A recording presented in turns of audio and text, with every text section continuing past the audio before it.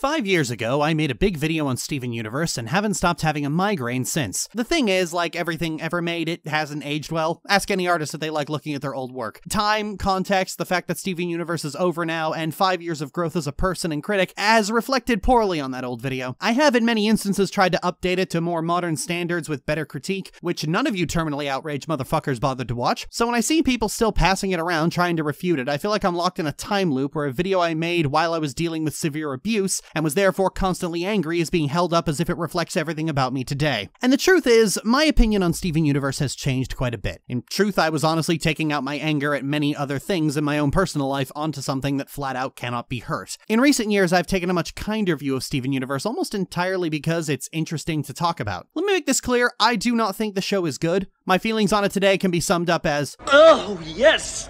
I hate this! It is revolting!" More? Please.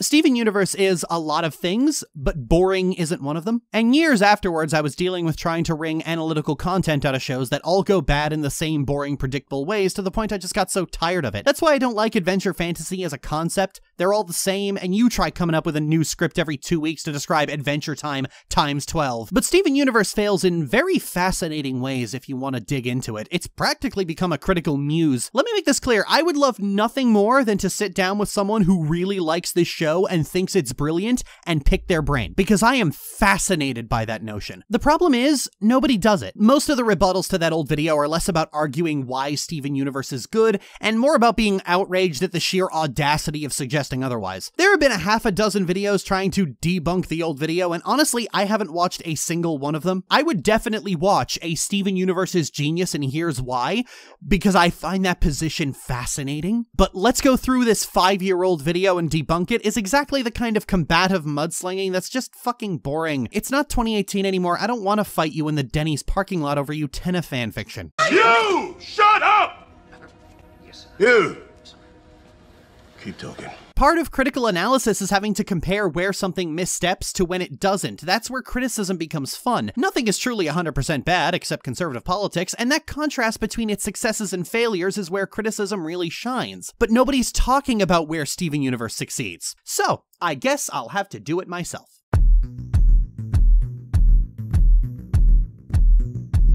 Steven Universe is interesting to talk about precisely because its writing bounds between being great and great piles of shit. There's a reason everybody says it could have been great, because after multiple episodes where characters do nothing, don't advance the plot, and don't advance their own character, and you're about ready to write the show off completely, they throw something like Bubbled at you. Bubbled is one of the best episodes of the entire show. The premise is that Steven was ejected into space last episode, and he's protecting himself from the vacuum with his defensive bubble, and it's just him and one of the Ruby soldiers, and all they can do is talk, and so that's exactly what they do. It's a quiet episode with a lot of really discordant music that does a lot to sell just how big and empty space is.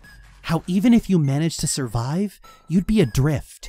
You'd be completely and utterly alone forever. And Steven's trapped with someone who wants him dead and doesn't know it yet. Not only is this the first time Steven hasn't been able to talk someone down, he's also on his own, and rescue isn't coming anytime soon. After things come to a head and Steven has to ditch Eyeball, there's nothing left to do but just float there in the empty void of space, completely and utterly alone. It only lasts about 30 seconds before he's rescued by the others, but it's 30 seconds of the best visual storytelling Steven Universe has ever done. I honestly think it would have been a lot better without Eyeball. To have Steven do his usual I'm not paying attention to the danger I'm in shtick, and have it slowly reach the crescendo of that last moment as the reality that he is alone, adrift, and can't get back fully settles in on him. Really deconstructs Steven's tendency to goof off in tense situations. There really is no better way to have a character reflect on their decisions and their choices in life than to just set them adrift in space. But for what it is, Bubbled is a good exploration of the concept, and one of the few times where everyone from the animators to the writers, well, they're the same thing, to the musicians, bringing their A-game. Then the next episode is an extended Roadrunner homage. Then the next episode is a game show montage where Steven and Amethyst are shown to suffer from self-worth issues through the vector of a game show. Then the next episode is a lore dump. Then the next episode is bad. This pattern of really good episodes then leading into an anime-inspired lore dump has confirmed what I believed for a while. The biggest problem with the show's writing is that everyone involved can make really good character drama, it's just that they would rather make anime references. So many of the good moments in this show are just when characters have to stop bounding around in badly animated fight scenes, or weird drug trip sequences, or crying speeches about redemption and friendship, and talk like normal people. But these moments are few and far between, especially when you have an edict from on high mandating near constant peanut gallery. It's been complained about before, but Steven has this rather unusual trait where Steven has to actually be present for an event in order for it to happen. So if you thought you could have a moment between Garnet and Pearl as they both talk about losing someone important to them, you can't get that because the show has to contrive a way for Steven to be there. And if he's there, he has to be the center of attention. There's an episode where Amethyst is excited for a rock concert, but when Greg bails on her, Pearl offers to drive instead, and then drags Steven along as well. The episode is interesting because most of it is dedicated to Pearl getting a crush on a woman who looks a lot like Rose, and it's probably the best episode primarily featuring Pearl living her life and moving forward with it. But it's brought down by the fact that Steven has to be there making glib remarks the entire time. As much as I loathe the notion of critiquing an episode by wishing it was a different episode entirely, if this were a solo Pearl episode, it'd be great. Pearl goes on a quiet road trip during the night, thinking about everything, resolving to move forward with her life, coming home a renewed person. Sometimes you just gotta go take a drive in the dark somewhere quiet to think about everything. Hey, the stuff with Amethyst going to her concert is just a framing device to get Pearl in a car and talking to Buff Imoen anyway. You could do this the whole episode with no dialogue, just the car radio and some sound effects. Someone driving in a car at night is a surprisingly somber atmosphere. It's a shame a lot of shows don't use it. But because we're not allowed to do anything without including Steven, instead the episode has to deal with his commentary the entire time. Okay, nobody's gonna say it. She kinda looked like Mom.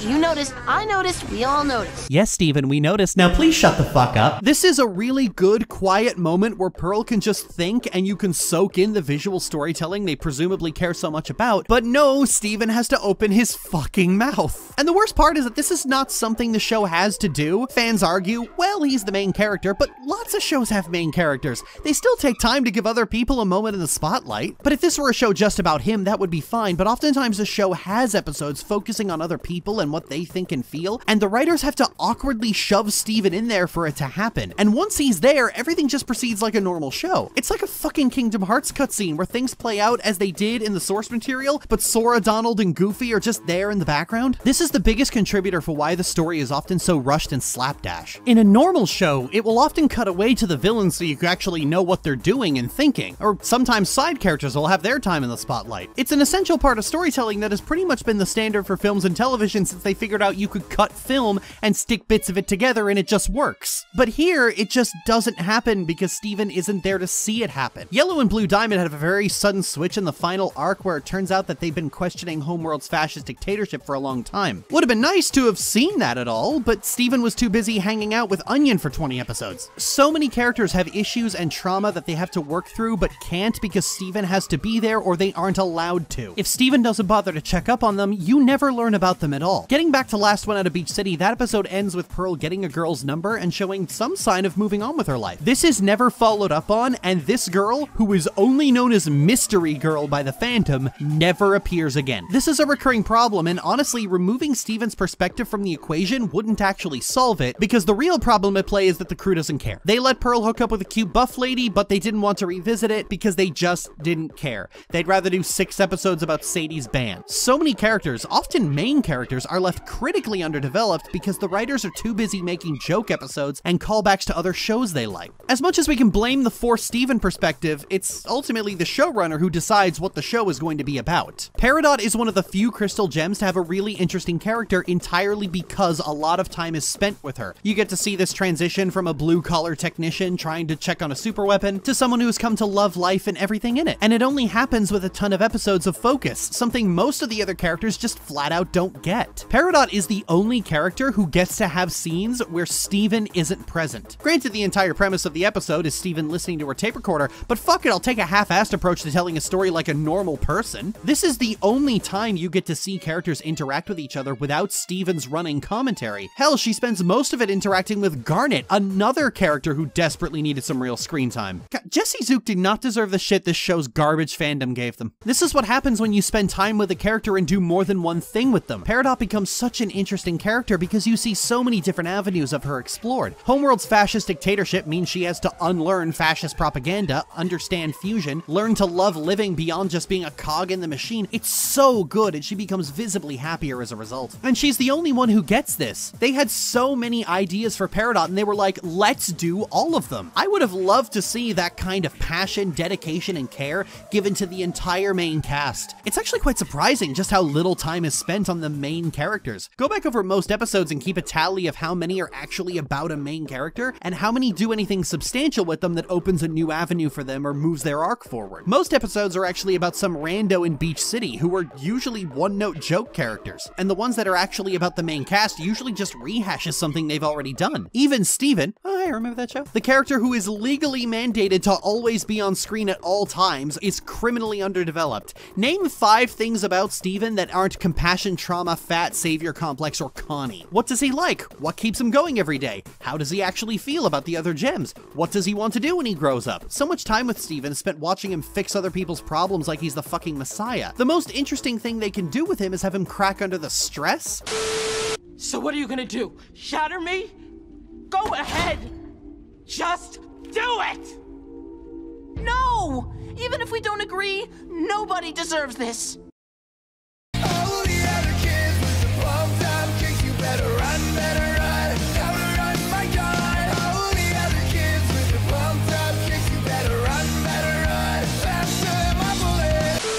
But even when that story ends, he just moves away and the show ends, waiting to be renewed again so we can all experience the second coming of Steven. So much of the show is a pantomime that looks like it's doing something with the characters, but how they feel about anything is often left decidedly vague. Steven doesn't really get his own story. His entire story is cleaning up the mess left by his deadbeat mom, and so most of the time spent with him that isn't him dicking around is just learning more secrets about his birth mom. That's great for the people who make theory videos and like speculating. There's no shortage of mysteries to solve and content to mill, especially given the fact that most of them are just never going to be answered, so you'll never be wrong. But it's all mystery and no payoff, because at the end it's just, well, I guess that's a whole lot of stuff we now know. Getting back to Pearl, I find her story is most emblematic of this unwillingness to take a step forward, because Pearl has a lot of time spent with her, but it's all time spent recycling the same story, that being Pearl's grief over losing the love of her life. Now, the nature of Pearl's is weird. It's very clearly chattel slavery, but Becky often denies that, so it's clear this wasn't intended, but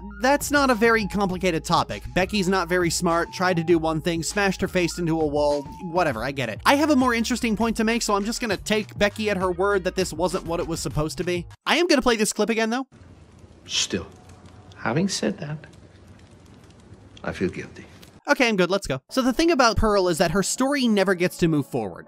Pearl is where Becky wears her Revolutionary Girl Utena jacket the most, and the thing about Revolutionary Girl Utena is that it didn't really end in a way that gave anyone closure. At the end, Utena gets lost in the realm of darkness and Anthe goes off looking for her, and they're never seen again until a few more corporate acquisitions puts them in the next Kingdom Hearts game. So when that's your inspiration, your story is already kinda doomed to never come to a satisfying conclusion, because melancholy grief is kinda all the show has going for it. There is an interesting theme in there about how you can't save someone from abuse by emulating the system that abused them in the first place, but it's buried under symbolism and knives. It runs a gauntlet of serious subjects that could have all served an entire show on their own, but here they're all haphazardly thrown into Darling Baby's trough, and most people only remember the show for being gay and covering heavy topics at all, and not about how well it does. Hell, most of the topics people claim it covers aren't actually in the show. It's in Adolescence of Utena, basically a movie rewrite that came out later. This is why any show inspired by Utena tends to have the same problems of just not grappling with cause and effect and cycling through serious issues without actually taking them seriously. Because nobody who watches Utena as an adult sees a revolutionary step forward in gay rep and anime. What they see is a fucking mess. But if you were a gay 13-year-old back in the 90s, this show and bootleg copies of Sailor Moon were all you had. And so you'd covet those things and never really think critically about them. This is why Steven Universe thought nothing about taking a story regarding dysfunctional family dynamics and just throwing Nazis on top of it. Because Utena does the same thing. thing. Take a story about abuse and then layer cosmic stakes on top of it until you've forgotten why you're here. Some people call this show psychedelic, and yeah, it does often feel like it was written on drugs. I will say it's the perfect show for anyone who ever wanted to see Iris shank Misty in the back with a fucking rapier. That's just quality television right there. It certainly is an experience, but if you asked me to find a model for writing stories about abuse or gay relationships, this would not be a show I would tell you to emulate. It already does way more than its writer is capable of handling, and a fan of that is not going to improve on it in any way. So what you end up with is almost Revolutionary Girl Utena fanfiction, and you have to remember that Utena was already Princess Knight fanfiction, and after a certain point you're just inbreeding. It's why you have all those American-made shows about kids going to anime warrior school, and the fact that there's such a thing as anime warrior school is just never questioned, because a show they liked had it,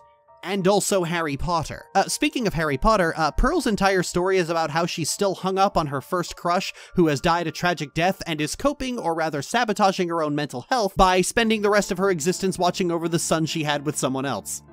So there's a cursed thought for you. So Pearl's story keeps running that treadmill because where else is it going to go? They wanted it to be like Utena, but because Utena had an open ending, you're kinda stuck with it. Now that's fine for Utena because it only had 40 episodes and it's serialized. Steven Universe has 180. That's certainly a long time to do fuck all. The crew is aware of this too because they spend a lot of time distracting the viewer with shiny baubles, particularly musical numbers. When people try to point to this story being done well, they usually point to Mr. Greg because Pearl sings about how Rose chose Greg over her, and it's certainly loud and epic and climactic as Pearl does her best impression of a Kingdom Hearts character, but it's hollow and empty. It's using a musical number to sort of yada yada over the fact that you're watching Pearl do this song and dance, literally, for the 10th goddamn time. No, the actually good episode about this is Rose's Scabbard. This is the first time Pearl has had to confront the fact that Pink kept secrets from her. Pearl thought she knew everything about Pink. She thought she was the only one who truly knew her, regardless of anything else, like the fact that Pink chose Greg over her, the fact that she gave up her life to have a little son of Geode. Pearl at least had the fact that she was the one person Pink shared everything with,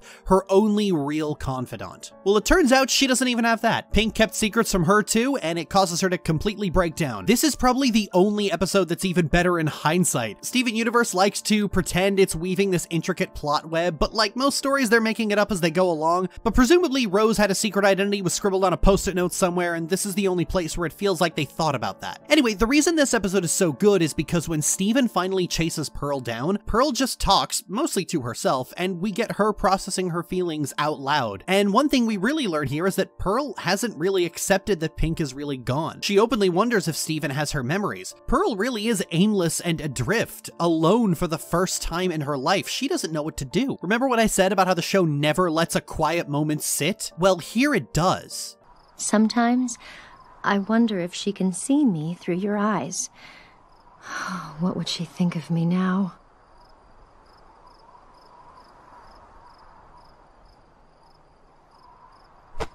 Well, I think you're pretty great.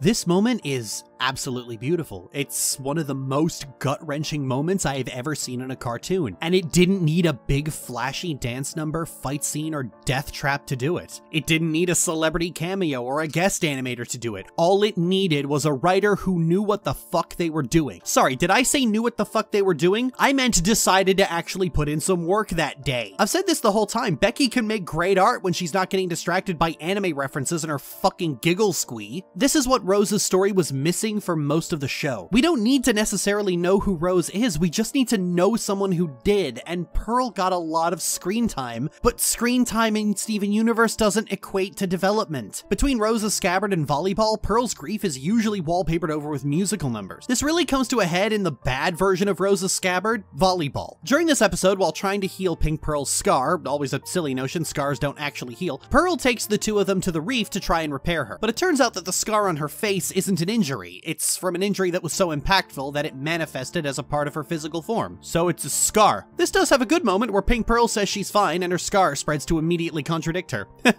She's just like me. Okay, I said that as a joke, but like, during the writing of this video, I actually did make another appointment with my therapist and unpack the fact that the only positive relationship I had as a child was a lie and was actually quite abusive, and that's partly why I'm so bad at having relationships with people. So if a moment like this ever makes you go, oh, she's just like me for real, just stop and think about that for a minute.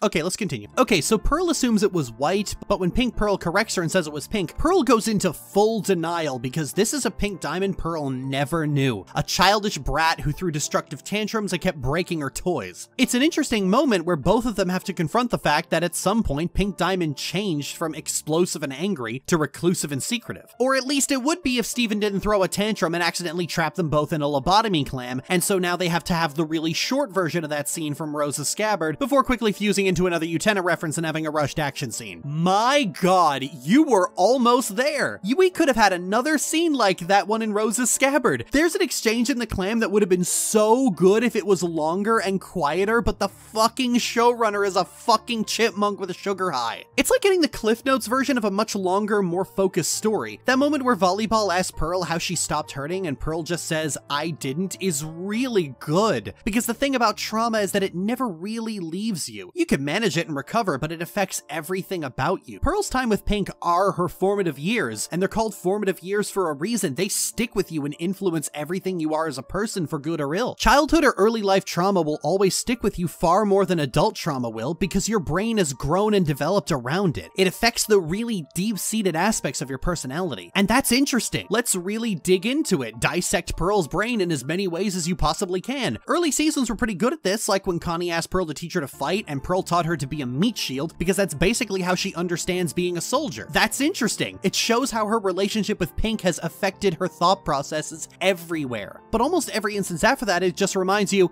oh hey, Pearl's crush is dead. Pearl's not over it. I'll remind you again in an hour. Pearl's grief and how she deals with it and how it affects her day-to-day thinking is interesting. But you know what else would be interesting? Seeing what Pearl gets up to when she's not being reminded about how she got cucked by the lead guitarist of a Foghat cover band. Like, I don't know, an episode where she warps to Brazil and learns capoeira and takes part in a competition and has sapphic tension with her opponent in the finals. I mean, you like anime so much, do a sapphic tournament arc, that'd be fun. I'm not asking for her to get over it, I'm asking to see her make some progress because that's satisfying. I want to get to the next episode where it's time to open the grief box again and think, you know what? She's been doing pretty good for herself. I'm proud of her. It's not enough to just tell me what happened off screen. Let's see it. I'm kind of reminded of how Legend of Korra just kind of glossed over Korra learning the 4 elements on the basis that the previous show was already about that. But the point that it misses entirely is that the adventure to learn about the 4 elements isn't just about learning the elements. It's about the Avatar broadening her horizons and meeting people from diverse backgrounds and learning to really appreciate every culture on the planet, not holing up in a compound completely isolated from other people and perspectives. This is why Sozin and Roku grew apart. Sozin remained isolated, and that's how imperialism festers. Roku traveled the world, and so of course he's not on board with Sozin taking over the world in the name of the Fire Nation, because the world is already beautiful, and you'd know that if you stepped outside your walled garden. The interesting part of a story is seeing how characters grow as people. You shouldn't just skip over that and jump right to the end. Oh, but Lily, you still get it, so that means it's good the way it is. Oh, by that logic, why even bother animating it? Just tweet your outline and then make a Tumblr blog where you talk about your OCs and never write anything. The execution of a story is the fun part. Getting off Pearl for a second and getting onto Pink Diamond, I always found it a little skeezy the way the show spends so much time analyzing every single bad thing Pink Diamond ever did, because Pink Diamond's crimes are fucking minuscule compared to the rest of the Diamonds. You get these big elaborate musical numbers about every horrible thing Pink Diamond ever did, like all 2 of them, and it's such a point of drama and weight for like half the show, but then the actual tyrannical oppressors show up and they're basically just silly little aunts. To say Becky's priorities are out of whack would be an understatement to end all understatements, but on reflection I noticed this in other places too. One of the themes of the show is that none of the gems are perfect parents, but Steven still forgives them because he loves them, right? Well, when you look at the number of times the gems mess up, a trend pops up. Pearl and Amethyst mess up their parenting and traumatize Steven the most,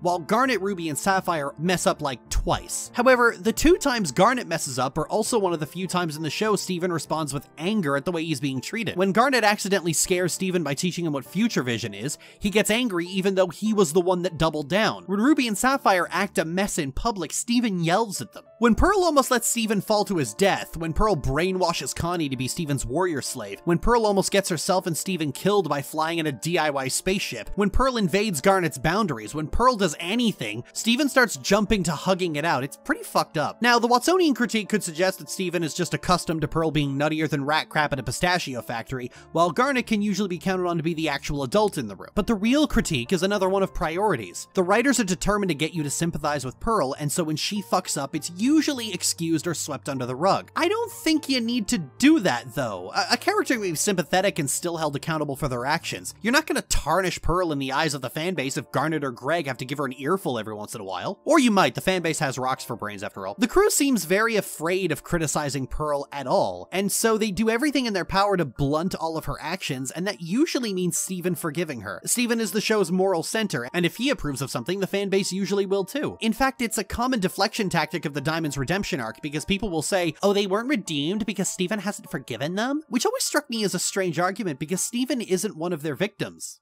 It's not up to him. Look, just stop taking shortcuts. Unpack Pearl's behavior. People will get it. It's almost like there's this fear people will condemn Pearl at the first opportunity, but people don't usually do that unless they're bigoted or it's immediately clear that this character is your baby. And look, I've got no stones to throw in this regard. I'm a writer myself. I have characters for whom I go, that's my baby. They have never done anything wrong in their life. But you don't have to be afraid of people not being on board with it. Here's a dirty secret that I've known for years. People will get on board with any idea if you tell a good story and tell it well. If it takes you a while, people are fine with that. You don't have to preemptively try and counter internet grumbling. Let them grumble. There's always the risk that after a bad episode, your Twitter mentions are going to be flooded, but honestly, I think showrunners should just not have Twitter anyway. That's just bad for you. And Pearl is one of those characters who is never going to have a good first impression. You watch the first 2 seasons, and you won't get the feeling that this is someone who was toyed with and played for a fool. You'll get the feeling this is someone who can't take no for an answer. You'll probably wonder if this was Rose's creepy stalker.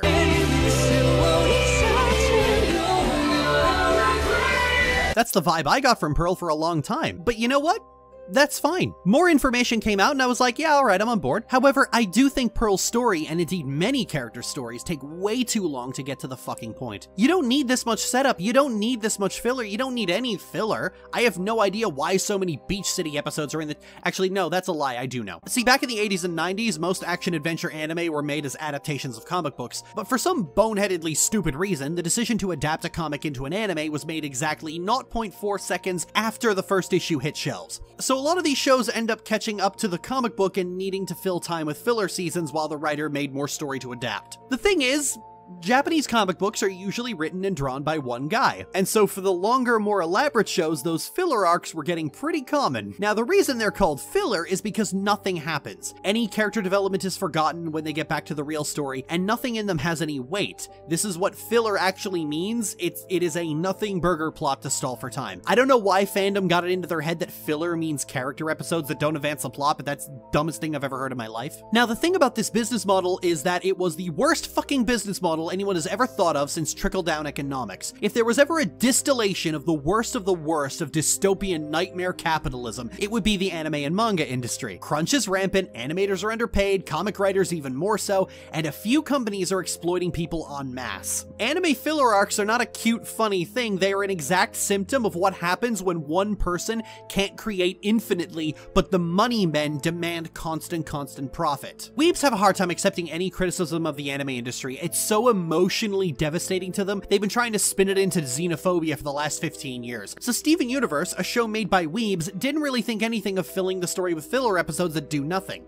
Actually, Lily, Rebecca said that every episode is important, and there is no filler. I'm sure she believes that. But then you get something like Steven and the Stevens, which is supposed to explain how time travel works, but then they never use time travel again. All of this waffling has real effects. The last arc of the show before it was cancelled was cut horrendously short, and it didn't need to be if they had just gotten to it a lot quicker. See, Cartoon Network wanted Ruby and Sapphire's wedding to be the last episode of the show, and for a show all about love and finding happiness and purpose in life, that's actually a really cool idea. It wouldn't fix the sidelining Ruby, Sapphire, and Garnet all had throughout the show, but it'd be a pretty neat denouement. Allegedly, and I say allegedly because I honestly just don't believe a single word that comes out of Becky's mouth, she had to really fight to get a few more episodes to finish the story. But the solution there could have just been to flip them around. Have the wedding after the end of the show, after all that shit with the diamonds. These negotiations presumably took place in 2018, it was possible. And if you did it well, it'd be beautiful because you're having the wedding after healing the crystal gems. That would be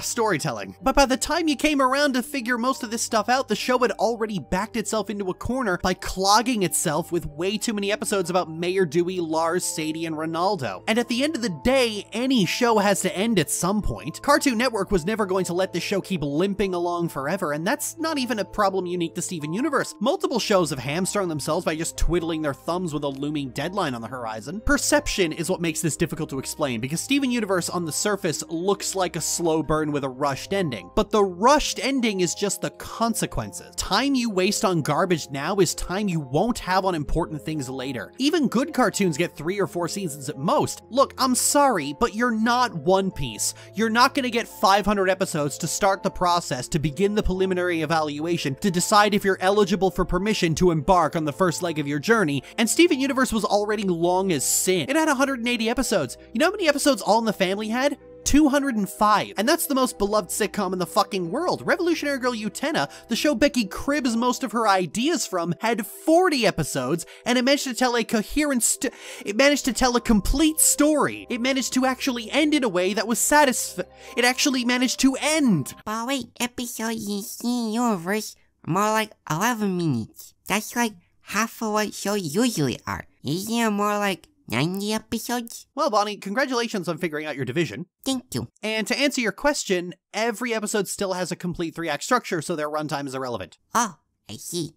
Carry on. There we go. Lack of focus is the show's big problem. Wherever the crew is writing a story, they're getting distracted with random vignettes, anime references, and trying to cram Becky's latest musical number into it somewhere like a Monty Oum fight. It's clear, on an executive level at least, that one or both of the showrunners saw this as their magnum opus, and thus needed to cram everything into it they possibly could. Any idea they might have had that could serve as its own single-season spin-off or miniseries was just thrown into Steven Universe as an aside. Most of the criticism towards Steven Universe often gets deflected by blaming Cartoon Network, and I think that belies the real issue. On some level, Becky was convinced this was the only chance she would get, despite having worked in the industry for some time, even working with superstar producers like Genndy Tartakovsky. So not only was every idea shoved in there, everything was compromised to such an absurd degree. Ironically, it was Steven Universe that gave me a brand new appreciation for Lauren Faust, who for a while became rather notorious for bailing on projects after creative differences with the executives. And I respect that. I respect just going, you don't want me to make the show I wanted to make, then I won't make the show. But honestly, I don't think creative freedom would have solved anything, because just on a fundamental level, the way she writes and thinks is flawed. The answer to any lore question about Steven Universe is it depends. Why? Because the answer changes every week. Are fusions composite identities, or are they their own identities greater than the sum of their parts? It depends. They are one where they need to be, and the other at all other times, and there is no consistency. Is fusion a metaphor for relationships, intimacy, sex, friendship, symbiosis, combat team-ups, the concept that mashing characters together is cool, tax evasion? The answer is yes. Now, fusion as a concept is not unique. It was found in anime for years, and the style that Steven Universe uses is taken from both Dragon Ball Z and Kingdom Hearts. But in those, it's not really emblematic of anything other than the power of friendship taken to its logical extreme. In Steven Universe, because Becky's kind of pretentious, fusion is well, it's not a metaphor, it's a simile. A metaphor is something, a simile is like something. It's basically unity and working in sync. There's a lot of ways to do that, and admittedly, despite insistence from the fandom otherwise, the show has never really pretended that isn't the case. You've got the very intimate kind of fusion with Garnet, but then you have Steven and Amethyst bro-fisting to fight bad guys. Any idea that it's strictly about intimacy or relationships is thrown out the window when Jasper fuses with a complete stranger and a beast. Fusions are presumed to not last if the people involved aren't in sync, but Lapis kept Jasper at the bottom of the ocean for months, tormenting her for giggles. Then in the very last episode, Steven is just fusing with gems that aren't even active. Which honestly, are you allowed to do that? That feels like it should be a crime. The truth of the matter is that showing off new fusions is eye-grabbing, but building up to them consistently is difficult, so they just don't bother. Any notion of fusion having some kind of meaning is abandoned by the writers pretty damn fast. But you know what? That's fine, because that was a problem that they already solved. Fusion is given its intimate weight through permafusion. Garnet and later Rhodonite are permanently fused because they are in love. Because of this, they're actually very in sync because they're accustomed to being fused all the time, and they don't like not being fused because they've been together so long that being apart creates a very deafening solitude. A lot of people might hate the idea of sharing a mind with someone, but to someone who has already been sharing a mind for a very long time, being a complete individual could be just as nightmare nightmarish. This isn't a new concept. In Star Trek, most Borg drones who become separated from the collective are very distressed when it happens. They don't like the silence, and permafusion is that, but like, not evil. To the writer's credit, permafusion isn't something they pull out lightly. There's only 6 permafusions in the entire show, and only 2 of them have significant speaking roles. So it's not like they're throwing permafusions out like Pokemon cards. The one we spend the most time with is Garnet, and we learn very quickly how much actual weight she puts onto fusion. When Pearl deceives her to form Sardonyx without her informed consent, real actual thing she did by the way, she's enraged. When she discovered the artificial fusions Homeworld was creating, she's horrified to the point of tears. When Peridot explains what the cluster is, Garnet actively calls it an abomination. This is usually the part where I tell you how they fuck it up, but no, this is one of the few things they remain consistent on. They remain so consistent on it, in fact, that they actually use it to interesting effect. See, because Garnet is the only adult in Steven's life who isn't fucking crazy, she becomes his model for good relationships, which means Steven, ever determined to take the shortest route to any destination possible, proposes to Connie and says that they should be Stevani permanently. This is disturbing to Connie, who has lived with actual real parents and friends, and so places a lot of value on individuality, so she obviously turns him down. They're also children, so legally they can't marry, and morally they shouldn't. It shows, probably for the first time, that other people have experiences that are different from Steven, and the things he's been taught to value are not the things they've been taught to value. Future is the only time Steven's role as moral center of the show is scrubbed away, and he has to confront the fact that people will say no to him, and he's just gonna have to live with that. There's also a PTSD plot, but it sucks. So yeah, permafusion and the weight and implications behind it are actually really well done, and Crewniverse sticks to it. Unfortunately, that solid foundation turns out to be a cockroach in the coffee maker when we get to the Sardonyx arc. In the Sardonyx arc, Pearl and Garnet form Sardonyx to destroy Peridot's beacon to Homeworld with more grace and agility than Sugilite previously had. But then Pearl starts repairing it to have an excuse to fuse more often. No idea why it didn't occur to her to just ask, but then again, you can set your watch to Pearl being completely fucking irrational. She gets caught, and Garnet is rightly furious, leading to an episode where Ruby and Sapphire can't agree on what to do about it. This is all interesting character work so far, as we now have to contrast the fact that Sapphire uses her precognition to avoid addressing issues in the here and now,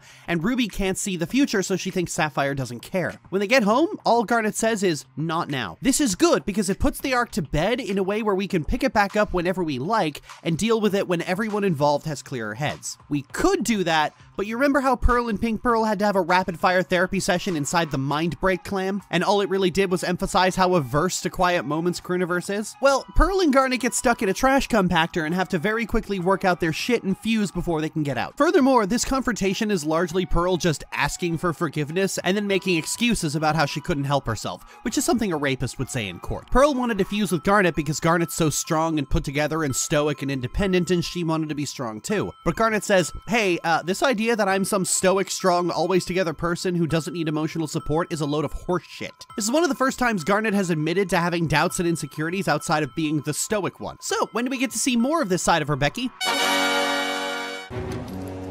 Good job.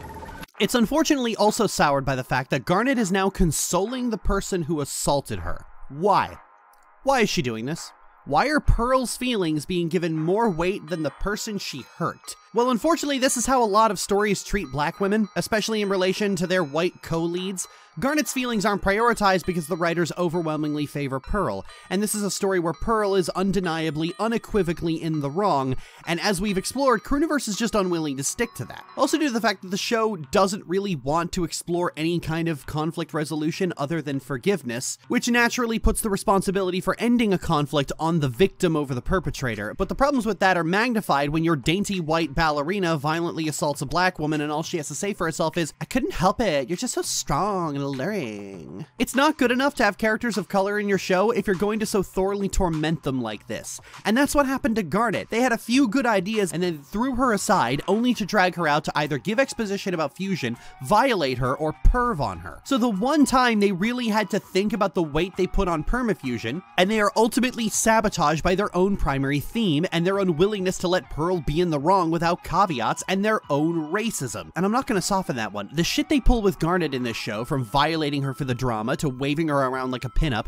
to just not letting her have character depth, is morally, ethically, spiritually, physically, positively, absolutely, undeniably, and reliably racist. It's not the only instance of Steven Universe being racist, but it's the only one I'm gonna cover for this video. This is what I mean when I say that full creative freedom won't make a better show, because the fundamentals of how to work with symbolism and just how to resolve some pretty cut and dry conflicts are things that Crewniverse has consistently struggled with. The Diamonds are the worst for this. The Great Diamond Authority is supposed to be some dysfunctional family. Controlling mom, golden child, other siblings, tantrum throwing out of control child, everything breaks apart, yada yada, your Tamagotchi is sad. But the Diamonds are also the cosmic dictators of an intergalactic fascist empire that spans most of the galaxy and whose victims are numerous enough that they're incubating in the Earth's core in a lethal combination of mass grave and weapons of mass destruction. You know, I feel like these two aspects of the Diamonds are not really going to gel together. This is one of those instances where you have a good foundation for an interesting story. I mean, my parents are in space and I'm estranged from them isn't a bad one. The progress of Steven learning that Rose wasn't stuck there but hid of her own volition would be interesting. But for some unknown reason, the stakes are artificially inflated so fucking high. So it's not just my parents are in space and I'm estranged from them, it's my parents are in space and I'm estranged from them and that estrangement has a body count in the trillions, also Earth will blow up if we don't make up and become a family. So the thing about estranged family is you're not really required to become unestranged. You can just stay estranged. At time of making the old video, I was estranged from all of my immediate relatives, and at the time of making this one, I'm tentatively on sociable terms with 3 of them, and the 4th I would like to forget ever existed, but I did that at my own pace. Crooniverse really doesn't like the idea of disowning family and making a new one, so the story is filled with 17 different traps so that Pink Diamond pretty much has no choice but to make nice with her controlling family, and actively refusing to do so is routinely characterized as a selfish decision, because that's what happens when you give family drama a body count. Understandably, most people don't like this story because it's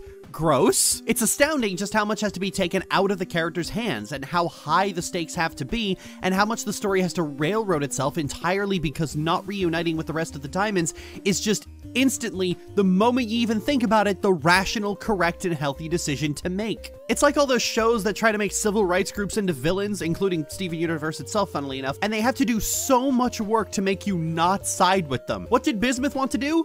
Kill 3 dictators and liberate Homeworld. You wouldn't know that if you talked to the fanbase. The fanbase seems convinced he was a Blood Knight who wanted to murder all Homeworld gems, but I've gone over Bismuth's episode with a fine-tooth comb and the fanbase just fucking made that up. Furthermore, the show ties all of its metaphysics into the Diamonds. Without the Diamonds, they can't make new gems, they can't fix old gems, and the gems are doomed to erode out of existence. I'm gonna coin a new term and call this coercive world building. Any reasonable person would go, this bitch fascist, and kick White Diamond out of a fucking window. And in response, Becky goes,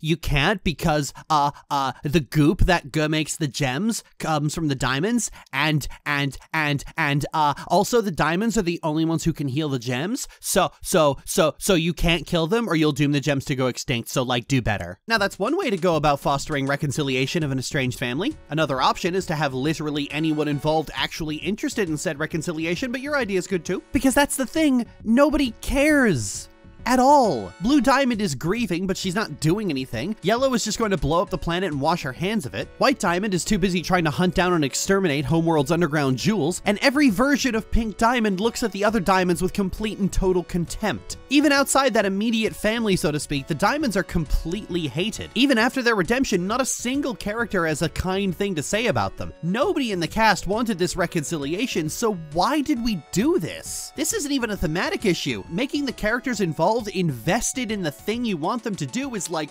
writing 101. We go from Steven going, we're family, we have to be family, and then one episode later it's like, oh, these fucking guys again. He was so invested in this reconciliation and then he just gave up, seemingly off screen. Well, we know why. The Diamond's redemption was the single most contentious thing the show ever did. You spend the entire show being told, yep, they're evil, they're oppressive, they do genocide, they hate non-stated relationships, they don't respect people's identities, all the people they want to exterminate are branded with stars. And then suddenly the show just fucking 180s and goes OMG like cringe aunties. It's clear at some point Redeem the Villains was written on a post-it note somewhere and they just never went back to think about that. If you're going to do that, if you're going to go, this is a show about forgiveness and redemption, then fine. Just dial back the stakes, you hyperactive weirdo. This is the problem with writing on presumption. Steven Universe came out in the heyday of villain redemptions and it hasn't aged very well, but this isn't a new observation. Villain redemptions were so overused in the 2010s, it's being deconstructed or reconstructed, and villains who are just like, I'm gonna take over the world because I fucking can, are practically refreshing in comparison. What do you have to gain by killing her? If I wanted to kill her, I'd beat her to death with a frozen lamb chop and then eat it with a nice Merlot. Even just on a fundamental level, if you have multiple villains and you redeem all of them, that's just boring. Steven Universe is only notable because villain redemptions always had that one line they would never cross, usually by just not including them. But Steven Universe did it. They jumped that line and they never lived it down, so I don't feel compelled to rub the show's nose in it any further. Even fans, blind idiot stans notwithstanding, will say this story completely fucking sucks. So the discussion is pretty much over, and no amount of defensive entries on TV Trope's Common Knowledge segment will change that. All over the show, on a thematic level, you see the same problem that affects the plot and characters. Most of their ideas suffer from distractions and the ramping up of stakes for absolutely no reason, and the fact that they don't think about how these stories should conclude and brute force them to all conclude the same way. There's a good way to do the Sardonyx arc, but for the good of everyone involved, it requires removing the part where Pearl violates someone's bodily autonomy. Maybe replace it with, oh, and I'm just spitballing here, a quiet conversation where characters are emotionally vulnerable with each other as they talk about insecurities and weaknesses and strength. You know, the part where Steven Universe really shines and don't get interrupted by a death trap. Ironically, the best episodes of this show are either when characters are just sitting and talking, or the ones that are just this high concept mood piece. It works when it's being 2.5 Gems or Tree of Life, but when it's trying to be this genre smorgasbord of bad anime from the 80s, that's when it falls over. So many of the show's strangest moments seem like they were made entirely to be more like Utena, but ironically they forget the one thing that made Utena worth watching at least once in spite of the drugged up nonsense. For those who haven't seen it, and I'm giving you the very basic version here, Utena is a story about a girl getting wrapped into a dueling tournament where the prize is an actual human person being sold off like cattle. And when she discovers that this girl is basically a slave, resolves to win specifically to free her. She wasn't even in the competition to win this girl, she just wanted to fight. But ultimately she fails and Anthe has to be the one to free herself by actually wanting to believe that things could be better, and in the end she walks away and goes to find her maybe dead, maybe missing fiance. The thing is, the undercurrent of the show comes to a head in the penultimate episode where Utena professes she's going to win Anthe so nobody can hurt her, but Anthe has heard this line before. This is still ultimately someone trying to control her, however well-meaning they may be, and she is likely setting herself up for more abuse. Concluding that the devil you know is better than the devil you don't, she stabs Utena in the back. Literally. Utena got it into her head that she could beat the villain at their own game, and it ultimately got her killed because it eroded the trust Anthe had in her. Utena might have had good intentions, but Anthe doesn't know that. This is not a system designed for benevolence, it's meant for power, and the victims of that system will not believe you when you say you're going to be benevolent with it. It's only when Utena approaches Anthe as an equal and a companion that Anthe's hope for something better returns to her. This is actually a very basic through line for a lot of thematic and socio-political issues. This is the core fallacy behind, say, police reform. The police as they exist as a concept was designed to protect the interests of wealthy landowners. In the US, they were literally just slave catchers. Trying to reform them is like trying to repurpose a gun into a bandage. Now, if that's the theme you took from Utena, that's a great foundation to inspire a story, and it can inspire any story you could possibly imagine. But it seems like what Becky took from Utena was abused ballerina sword lesbian, which is keeping in line with how the fandom tends to remember any given work. There's a lot in Steven Universe about revolutionizing the world, but in Utena that was a red herring for the villains, and Steven Universe doesn't do anything with the idea other than Steven giving a magical feel better speech. There's almost that theme in there with Steven being really pacifist, but instead of talking about the use of systems created specifically for power and domination being inherently harmful, it just goes, wah, violence bad, which in terms of insightful and profound themes is like waxing a car with a dog turd. To its credit, Utena never explicitly makes this theme, it just kind of sits there with it and expects you to get it, which is probably why we're in this mess. It's filtering Utena through the lens of early adolescent nostalgia, so about half the themes are either being filtered out or interpreted in rather simple ways. If you don't get distance from a piece of art before revisiting it, you tend to keep your childhood interpretation of it. And looking at how that interpretation manifests, it seems like what Becky took from it was a lot of surface level visuals. I've spoken with other people who like this show, and the consensus between us was that if Utena was a primary inspiration, Becky at most only half got it. But that's not a criticism. I'm not criticizing Becky here, it's just more of a neutral statement of fact. And as I came to that conclusion, I actually found a lot of value in Steven Universe, but maybe not in the way the creator intended. Let's see, how do I put this? So I'm a writer myself, both personally as I work on my own hobbies, and professionally through this channel and ghostwriting on the side. I've been writing stories since I was 14, and the main piece of original fiction I've been working on the last few years is called Scars, a story set in the 90s about two people who have been as close as they can possibly be since they were kids, contrasting their very different lived experiences. The primary theme, like with most of my work, is love. How love is the universal need, and how it's what keeps people going in bleak or even dreary circumstances. It's a very quiet story. It's almost mundane. The thing is, when I talk about it, people ask me what my inspiration is, and they're very confused when I look them dead in the eye and say Kingdom Hearts. That throws people for a loop because they know Kingdom Hearts as that anime game with Mickey Mouse in it where Donald kills a Power Ranger with a Dragon Ball laser. And if I were still 13, I'd have the same reaction. But as an adult replaying these games and seeing the series conclude its primary story, I didn't so much take the ballerina sword fighting or the big expansive anime plot from it. I took the story about the love Sora has for his friends and how it not only gives him strength but protects him. How many characters are built to be puppets of the main antagonist and go on this emotionally grueling journey to discover their own identities. How holding love close to your heart can keep you going even if you feel like you're completely alone. These are themes that the creator always had on his mind, and playing these games as a child, a particularly lonely child at that really resonated with me even if I didn't realize it. It's only playing them as an adult I was consciously aware of them, and those concepts are universal. As I mentioned, there is this interesting theme in Utena about how oppressive systems cannot be weaponized for good. They are designed to resist you doing that. Utena was never going to save Anthe by being the one to own her instead of her brother. A gilded cage is still a cage. And while you can get that theme as an adult by, like, reading the works of Asada Shakur, you can also get it from Lord of the Rings. You cannot wield it. None of us can. The One Ring answers to Sauron alone. It has no other master. But taking a work on its most visceral emotional surface level isn't something exclusive to Becky. They're just the most elaborate about it. Fandoms are filled with people who simultaneously adore a given work of art, and yet wildly miss the point of it. Look at how many fans of Fallout or Baldur's Gate see those games as just sandboxes. So much so that both franchises' third entries ended up being watered down, toothless versions of themselves. So you go from an entire game about resisting the pull of an evil god hell-bent on using you as a cosmic soul jar, to a game where you are encouraged at all times to literally shove worms in your brain. This is where nature versus nurture got us, apparently. And I've been seeing this approach to old works a lot. Works that borrow surface level features from something the creator really liked, but lacking the narrative or thematic weight. And that's really the core issue of Steven Universe. It has a lot of big ideas, but its understanding of those ideas is through the lens of a nostalgic 13-year-old, grasping at surface level readings and not understanding why they work. The part where Anthe betrays Utena carries a lot of thematic weight to it. It's where Anthe has lost hope and chosen the devil she knows over the unknown that is increasingly looking bleak. It speaks to the way those in abusive situations will often refuse to leave because the unknown is frightening and they think they've already adapted to their own situation. Everyone develops ways to cope with abuse, and the hardest part of recovering is when you don't need those strategies anymore. I coped with severe abuse as a child by learning to bite first,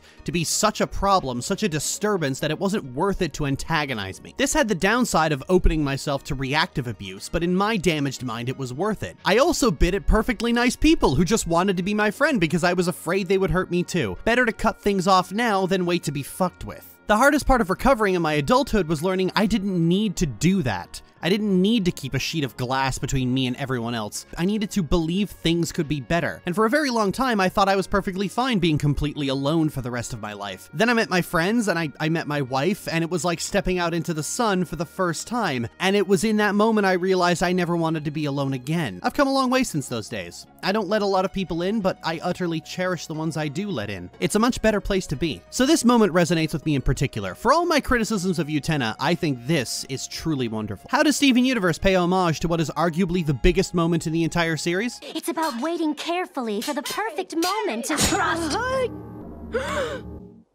Whoopsie daisy. You know, not to hit below the belt or anything, but if I had written a story like Utena, and this was how presumably the biggest fan of my work chose to pay homage to the single heaviest moment in the story where all the themes at play finally settle in on the viewer, I would take that as the most damning indictment of my entire career. Look, I'm quite critical of Utena, but I can't think of anything harsher to say about it than some of its fans do when they pay homage to it. I've been pulling my punches on my critique of this show to avoid letting things get too aggressive like the last one, but this is fucking pathetic.